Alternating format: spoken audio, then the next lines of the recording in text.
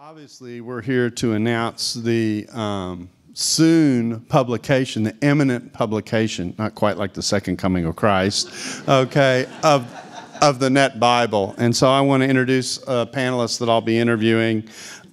First, Nikki Getman, who's Senior Marketing Director at Thomas Nelson. And then Hall Harris, Senior Professor of New Testament Studies here at Dallas Theological Seminary. Dorian Coover-Cox, Professor of Old Testament Studies. Robert Chisholm, Department Chair and Senior Professor of Old Testament Studies. And then Dan, so you would have a choice. Dan Wallace, Senior Research Professor of New Testament Studies. These are all people who worked on the translation. We also have with us people who worked on this translation, and I'm not going to call them out by name, but if you worked on the Net translation and you are here, would you please stand? Go ahead.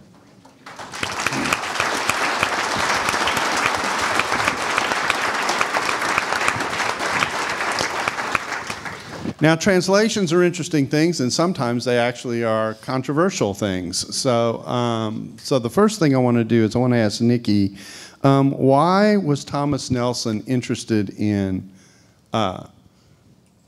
publishing another Bible? After all, it isn't like we don't have all kinds of English Bibles out there. Well, I think that's true, and I answer this question on the regular because why another English translation? Why do we need another English translation? And of course, Nelson has been publishing English Bibles since 1798. So we have a long history and with Bible publishing, but this one is different. The NET allows you, no matter which translation you're reading, to really understand why the translators all the way back through the centuries. Are we okay down there? Okay. That's okay. Sorry, Nikki, I apologize. No worries. Why the translators through the centuries have made the choices that they've made. And I think that that's a really significant contribution to biblical literacy, biblical understanding, and Bible publishing as a whole. It's something that's never been done, and we are thrilled to be representing this Bible and be doing this for the church. Great.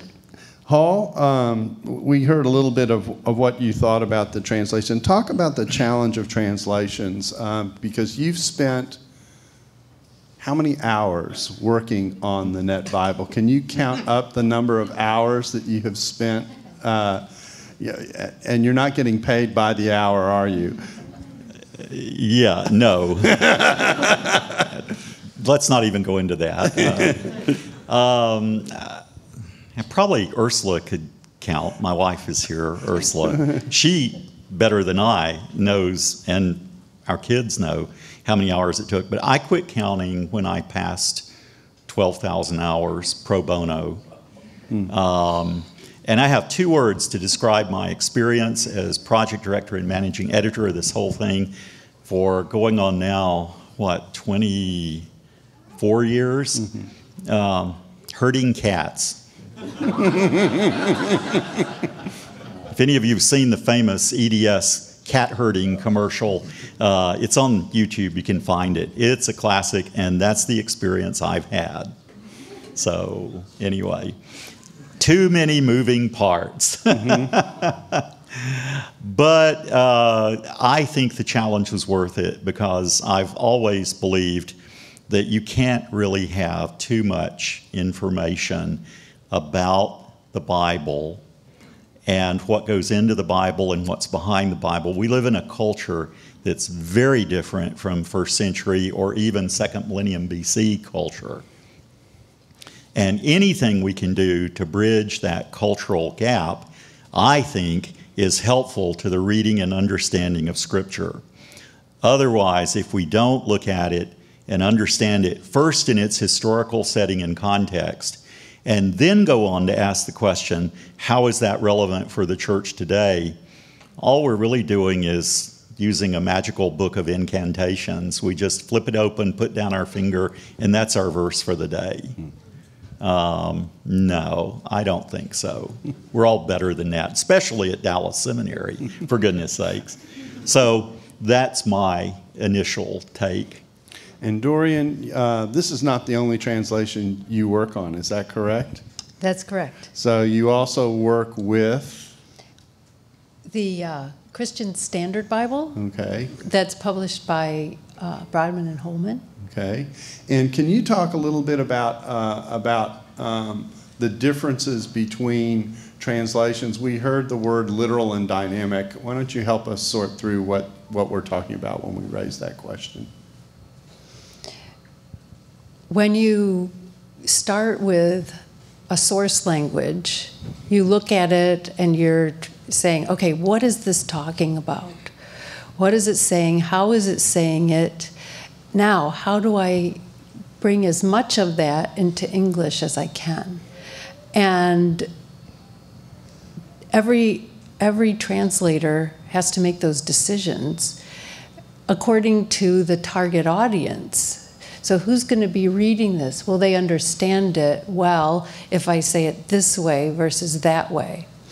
And in working with a committee on various choices, each person brings insight into that choice, so that you're working to get as much as possible a close yet understandable presentation of what you know to be there in the source language.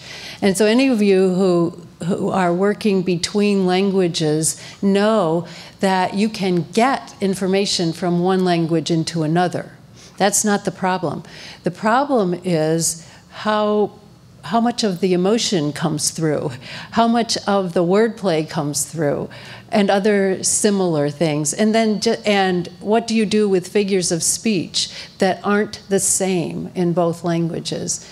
And so I don't anymore really like the term literal, because often it seems to me what is offered as a literal translation is simply the first translation value in the dictionary for each word, rather than anything that actually conveys the thought that's there. So, I don't know, does that help a little bit? So if you stick together a couple of pieces next to one another, it doesn't mean you've connected the puzzle. Is that kind of what you're saying? I think that's a good way to put it. Sometimes I talk to people in class and I say, okay, you've gotten a meaning for each of the words, but it still isn't English. It still isn't English, because no one would understand it. No one would say it that way. So it's always an effort and a good one to be involved in. So to even have a chance to be involved in these two projects has been a great joy. And when you talk about a committee, most translations have committee work associated with them. There's a group that discusses which rendering out of several oftentimes good possibilities do we regard as the best. Is that what goes on in committee? Yeah.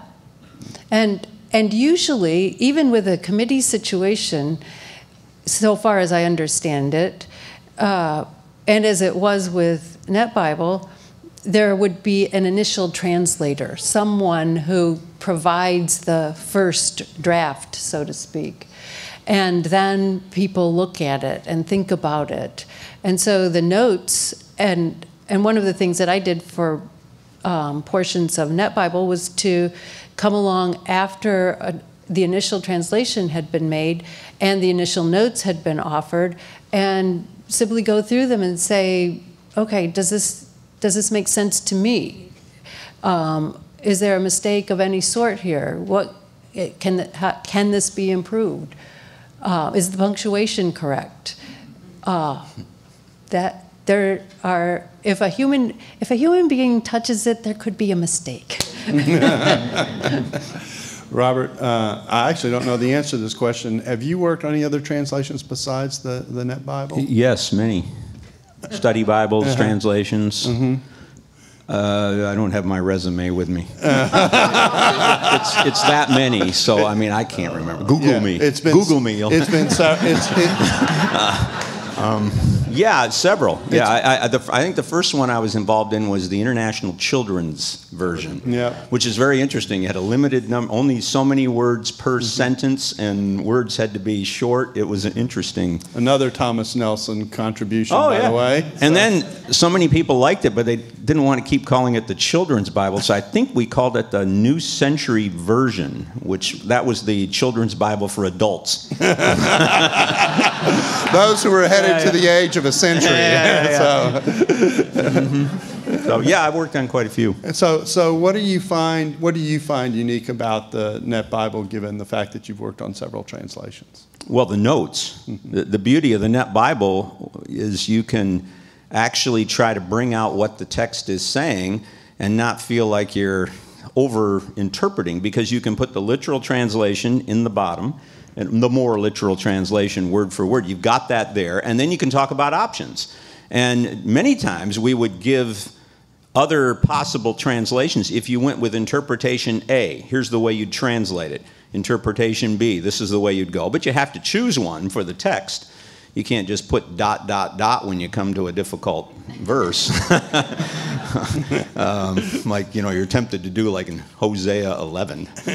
I wrote a piece on Hosea 11 recently, and I didn't need to worry about it being an official translation. It was just my translation for the sake of the study. And I had several ... places because I wanted to communicate. Nobody really knows what this is saying. Yeah, that was the great thing about Net. It just freed you up to include all the options, and yeah, I liked that. Dan, I take it you've worked on several translations as well. Yeah, Google me. You guys are really helpful. I just want you to know that. I'm on the committee on Bible translation for the NIV right now, too. Yeah. So, I mean, if what you don't know, or what I'm trying to make clear is that between all of us, there's I will almost say there's very few English translations that at least one of us has not worked on. I did background work for the ESV, did work on the NLT. So we're talking about people who are valuing this translation because we know what it is to work with others. What do you see as the, kind of the same question I asked Hall, what do you see as the challenge for a Bible translator? What do you think people don't appreciate about what happens when a translation gets produced? Bruce Waltke told me this summer that with all the sexual innuendos that are going on in the English language, he fears that someday we can't even translate the Bible anymore. It was, that was probably the biggest challenge to me, is when you translate the text a certain way, you want to get rid of what Wayne Groom calls the junior high snicker effect. You don't want to have something that sounds lewd. Yeah, that's right. Go ahead, Bob. No. Now, Bob, you're from New York. You normally just speak up. What's going on here? Translators workshop discussion. Yeah. Well, Bruce Metzger mentioned when he was working on the NRSV that they had to change the RSV in one place where God says, "I will accept no bowl from your house." Mm-hmm. And he said that really comes across in a little different way than what we want it to mean today. Some of you are too sheltered to even know what I just said. And the point that you're making is that you have to think through not only what the text means, but even how it will be perceived and heard once it's rendered into English. That's right. The challenge in the target language side. Right, and one of the things that we had as a goal was to make this a literary production, not a literal production. And the more literal we could put in the footnotes, but we wanted it to be good, understated, elegant English. And I think that we've achieved that to some degree. Hall needs to do more work, but Yeah. only 12,000 hours. Come on, get to work, man. It is a challenge to think through how something communicates, and sometimes a translator is wrestling with the implications of what something is said, particularly with figures of speech and that kind of thing, as opposed to rendering it literally, etc. So this discussion that we see generally in public about translations and whether they're more literal or more dynamic is actually wrestling with a very real problem in translation, isn't it? Right, and there's some issues that you think, do I leave this in the idiom of the original language, or do I convert it? Now, one of the problems when you convert it in so many of these idioms into modern English, where you get rid of the figurative language, is you also lose some of the powerful connotations, as Dorian was suggesting, that we want the reader to feel the same way as the original readers did. We had a field translator who wrote to us, and he said, when you translate en Christo, in Christ, that doesn't really communicate very much in English to the modern reader, so you need to change it to something different every single time. And our response was, well, it actually didn't mean very much to the ancient Greek reader either. It was, you don't have the sense of people who are somehow in another person, who, especially somebody who's already dead. So what does this mean? It means that he's got the life that is the eschatological life. It goes far beyond what we are experiencing now. And so what Paul comes up with when he invents that phrase is a metaphorical image that we have yet to plumb the depths of. And it's something that we still have to wrestle with today. So I think there's places like that, that if it communicates the same to the English reader as it did to the Greek or the Hebrew reader, we want to keep that. Now, up on the screen, just a second, Robert, let me just point out. Up on the screen, you see a number. We're going to be taking questions from the floor, but we're going to ask you to send them to us digitally. So I've got my little iPhone here, and those questions are popping up. So do feel free, if you have a question, to send those in. Go ahead, Bob. What were you going to raise? Yeah, I have a good example from Old Testament on this. In Psalms, the Lord is called a tsur. Rock is the way it gets translated. So what do you do with that? What does that mean? God is a rock. Something I pick up and throw at somebody? An obstacle in the way? I mean, usage suggests that he has in mind a rocky cliff terrain where he can go that will be relatively inaccessible and he'll be safe. So if you translate rock, you have no idea how a person is going to take that. So we decided to just go with protector, because that's the idea. Because we're not in a position to appreciate the metaphor. Now, shield, we were able to retain that one more literally, because everybody knows what a shield is and what its function is. But with tsur, rock, we had to fudge. And you do lose something. You lose the metaphor. You lose the power. The footnotes. Yeah, you explain this in the footnotes, and that's one of the great things about the Net Bible. Yeah. So we could have gone rock with the translation and I suppose put it in the footnotes, but I didn't, you don't trust everybody to read the footnotes. Do you have experience with that? Yeah, I do. Paul, you're going to raise, add Well, I was also going to add that there have been many layers of editorial work gone into this. And some of those places may actually have reverted to the more literal imagery. I'm just giving you a heads up, Bob.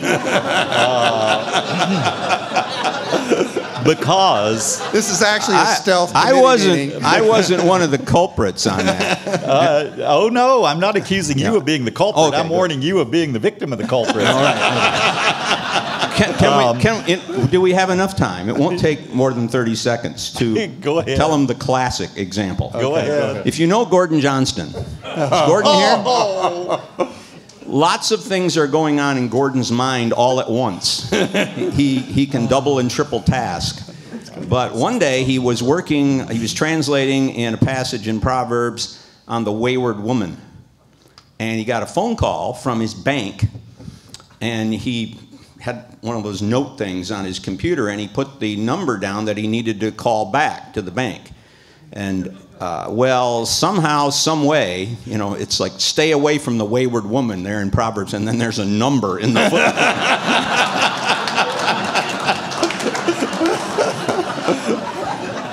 That's almost as famous as one of the versions, I think it is, of the King James that left out the not on one of the Ten Commandments. Thou shalt the commit Wicked adultery. Bible. So anyway.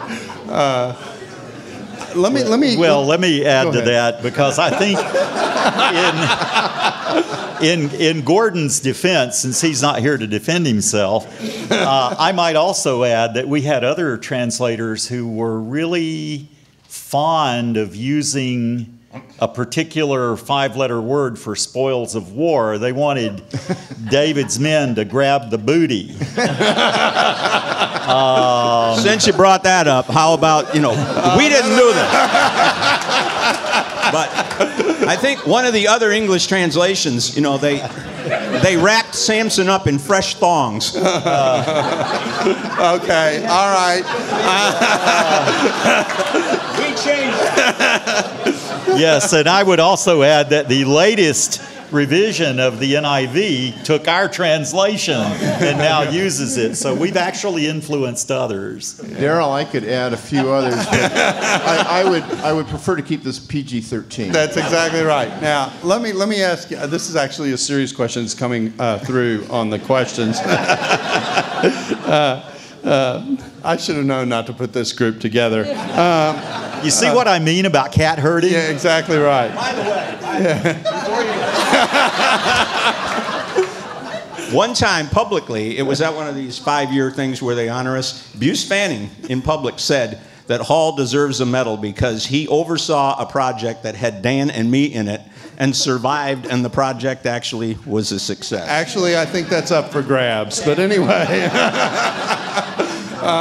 so let me ask you let me try and inject a serious question in here. How do you deal with the issue of personal biases that affect your translation skills, and how do you combat bias? And that's for anybody who wants to take that one on. How do you check that tendency?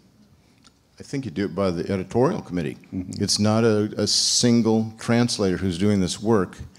But the Net Bible does something that's unique. It's the only Bible that's ever been beta tested on the internet. And so not only do the editorial committee look over something and wrestle with it from different perspectives, but we also put that translation out there. We did that before it was ever actually published. And Hall, I think you said we got over 1 million comments that came in? Something like that, yeah. And it went through 2 beta editions before the first edition was published. And we're still taking comments today. Because one point I want to add to this whole discussion, I'm not sure you can always deal with your own bias. I think you need other people to point out your biases for you, and that's the value of putting this out there in preliminary form and letting people send in their comments and having us adjust as needed.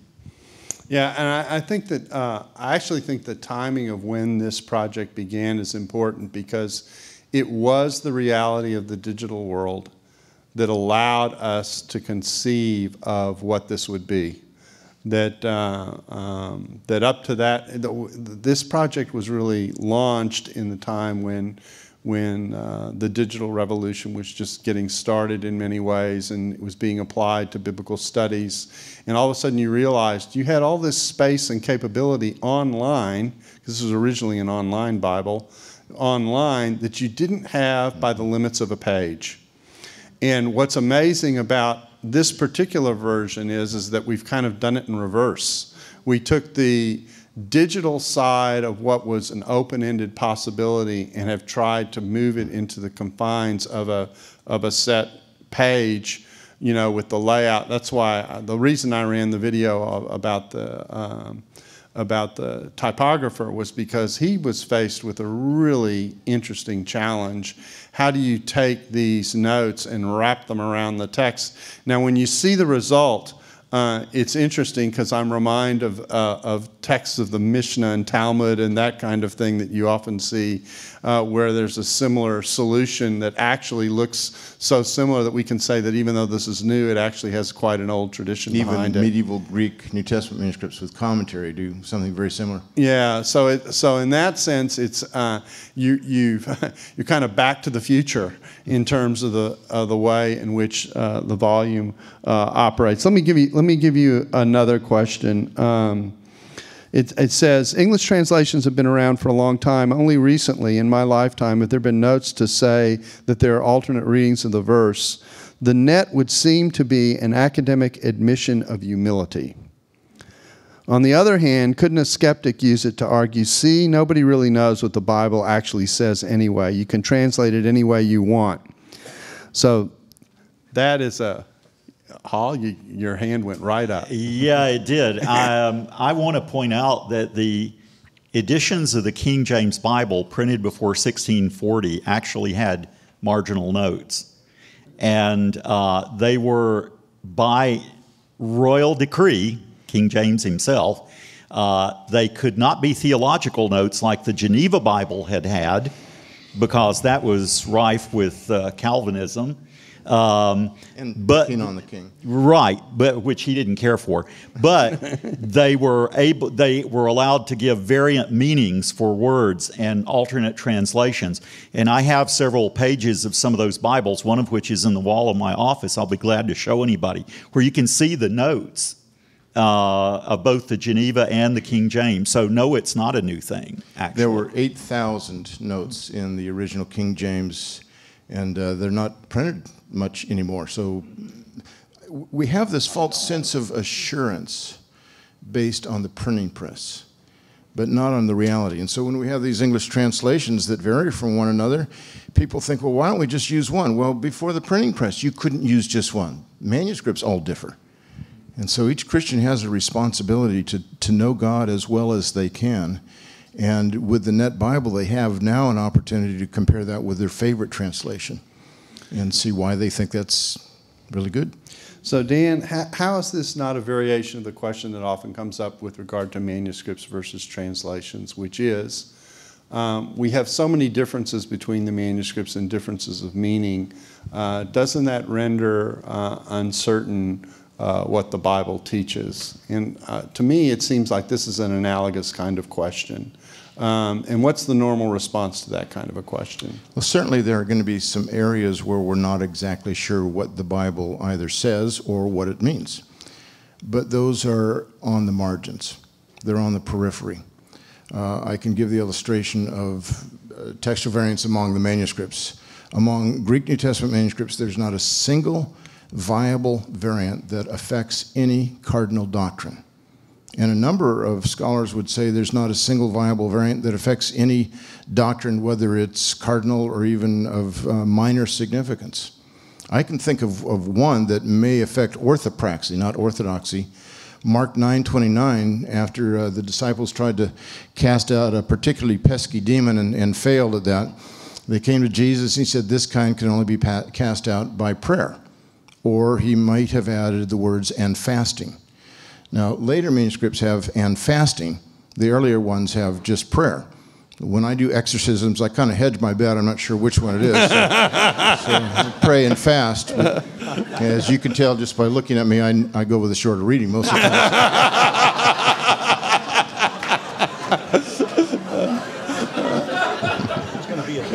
And so the issue becomes keeping this group organized is a problem. Herding cats. Yeah, exactly right. So the issue becomes not so much does the Bible teach X as how many passages affirm this X that is being taught by the Bible. Is that pretty much what you're saying? Yes. Go ahead, Dorian. Well, one thing that I think I might like to add is that if you observe authors commonly, and even yourself when you're talking, if it's something important, you tend to say it more than once and in more than one way. And I find that to be true of Scripture as well. So I look around and I say, well, if this is important, it's going to be emphasized in more than one way, and I can see it if I look, if I'm watching it, and so the meaning is layered. I think you can see it being built and polished and built and polished, so that there is a strong sense of what's going on and of what happened, and where Dr. Chisholm's ... is concerned, he still knows what the book is saying. And I usually know what the options are. I just don't know which one to choose. So I don't want to be arbitrary. And the beauty of the notes is that it lets you know what your options are. I mean, you can say the text either means what's up here at the top, or there's a text down here that also might explain what's going on as well with the passage. Let me raise another question here. This is an interesting one. Do you have any expectations, or is there any history, I'll add to the question, regarding the impact of the net to international translators and pastors? I mean, this is an English translation. It's circulated digitally. It certainly has been read by people globally. Do we have any sense as to what the impact of the translation has been and could be in terms of international concerns?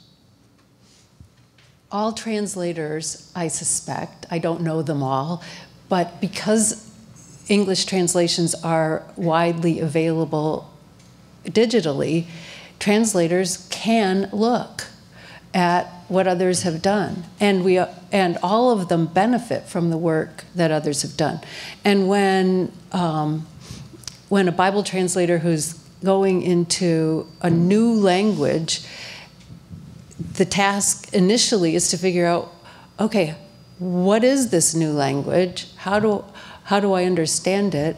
And then how can I get Scripture into this language?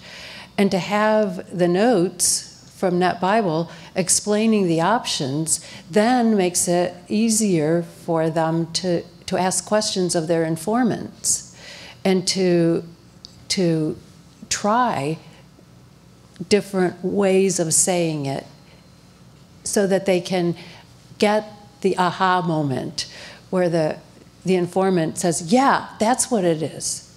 That's it. I understand now.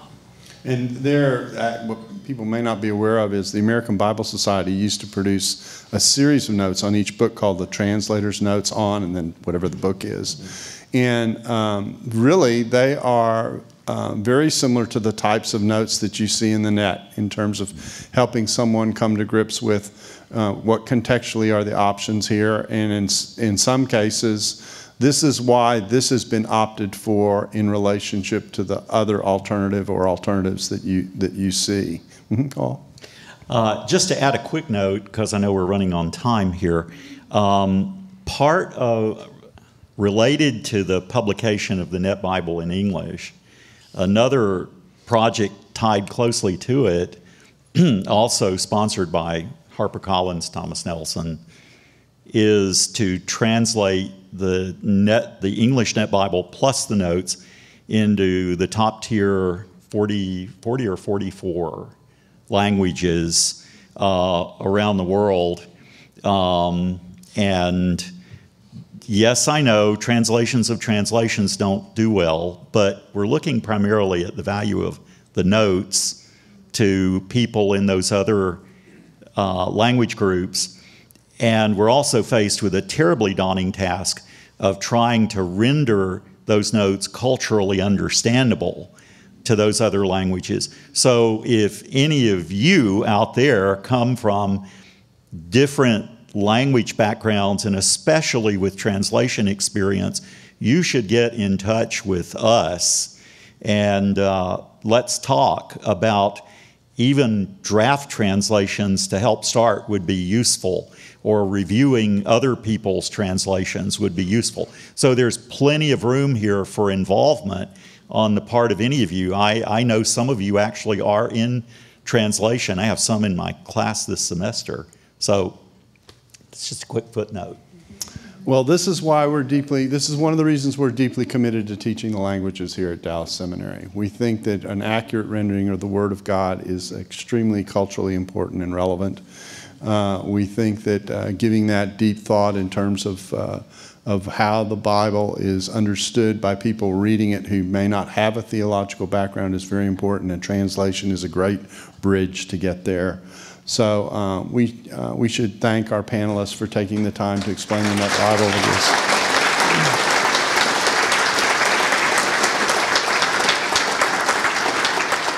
I'll close us in a word of prayer, and then we're going to run a video that you're welcome to hang around and watch that tells you a little more. So let me pray. Father, we do thank you for your goodness and grace that you speak.